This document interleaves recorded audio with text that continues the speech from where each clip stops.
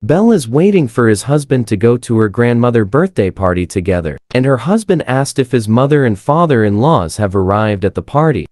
When they reach the birthday party, many guests have also seemed to arrive, and they were telling the couples that they arrived late and should have come early since it's their grandmother's birthday today. Then Belle apologized for their tardiness. After that, the crowd gathered around them and started questioning and asking if that's the unemployed husband behind her. The crowd was rushed with doubt and questions. If he does all the household chores alone, then they said that they hire maids to do all those, and that Bella is lucky to have her husband do everything. And then Belle's cousin appeared to the crowd and called out her husband's name, Christian Hyagwood, asking if that really is the gifts for Granny's birthday. Kristen admitted that it's true, and said it's the gift he picked from the gift shop himself. Hoyt and everyone on the scene started laughing out loud, saying if it's some kind of a joke to him, and continued that if the tasteless gift is for the granny reaching her 80th birthday. The cousin started comparing Christian gifts to his, and asked if he has any idea how much it cost him. $880,000, he said. He continued telling Belle that he's not bragging and why he would tolerate a total loser. The cousin think that Christian isn't even making an effort by choosing a cheap and tasteless gifts for her granny, and said that even Bella should have known better and not let her good-for-nothing husband to mess up. The cousin told Belle that she has spent so much time with her loser husband that she has also become the same loser as him. Then the husband interrupted, asking if it's real, by putting the premium tea on his hands. Christian says this pure tea smells a bit stale. Hoyt panicked, snatched the tea and turned guilty, and said not to touch the tea with his stinking hands.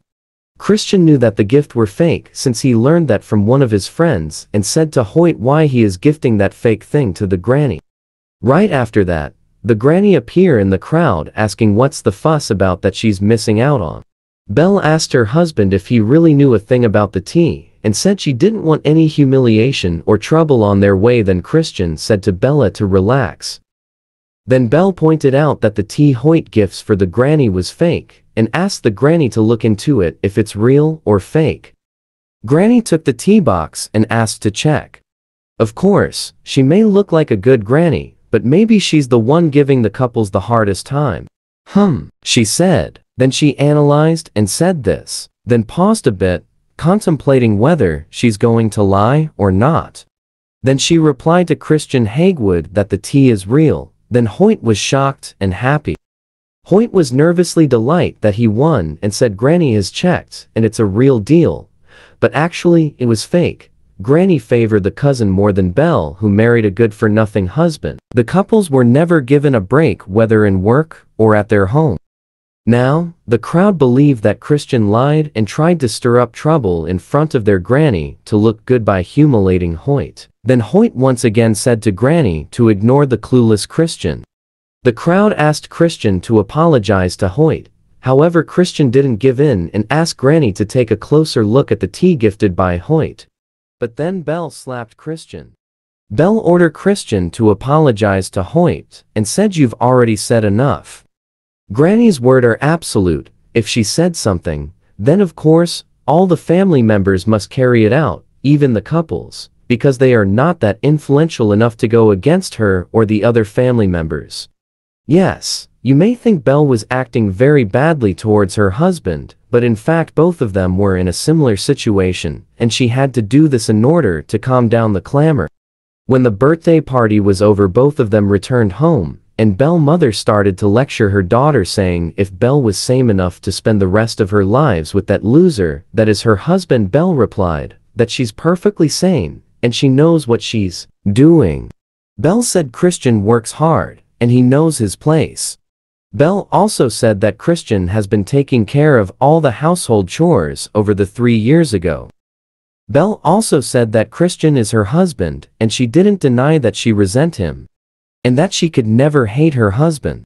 Their marriage was a bit complicated because it was not made out of love, but only from the request of a man that is Bella's grandfather. Right after 2 months of their wedding, the grandfather died, leaving no clue as to why Bella and Christian must marry. The reason forever remains a mystery along with the grandfather. When Belle was about to get changed, Simone came from the door and entered. Belle was surprised and said that he should have knocked. Christian called Belle and tried to reach out to her, since she cried and was sad. He caressed Belle's cheek and asked if Belle wants Christian to change. Belle shouted to Christian if he can tell her what to say. She continued saying that is what she wished for him to change. Belle wept harder and continued that Christian have said in the birthday party that only Belle can make Christian change. Christian said that Belle is right, and that only Belle is worthy enough for him to change. Belle cried harder, and said, she's sick of being looked down upon. Belle poured all her sorrows to Christian, that she has the right to be treated with dignity and want them to regret how they've treated them, and asked if Christian understands her. Christian replied yes to Belle by giving a cold glare, that he will surely make them pay for every suffering they have faced. Belle was actually looked down upon not only in her home and relatives, but also at her own workplace. She was also constantly annoyed by her cousin Hoyt. So Belle's husband, Christian, is determined to make everyone pay for hurting his wife by teaching them a lesson they can never forget. He turned to be a bad guy and give others a hard time to make his wife free of stress and sadness and climb up the social ladder quickly so that he will continue to crush the bad ones. Thanks for watching. Do subscribe for more videos like this. Don't forget to subscribe, like the video, and turn on notifications.